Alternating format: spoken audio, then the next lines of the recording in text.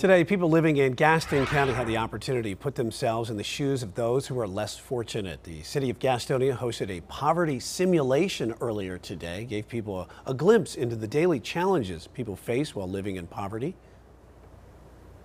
I can almost assume that there are a lot of people there who have a sense of anxiety because it really creates that sort of feeling of how am I going to get things done with the limited time that I have or the resources that I have.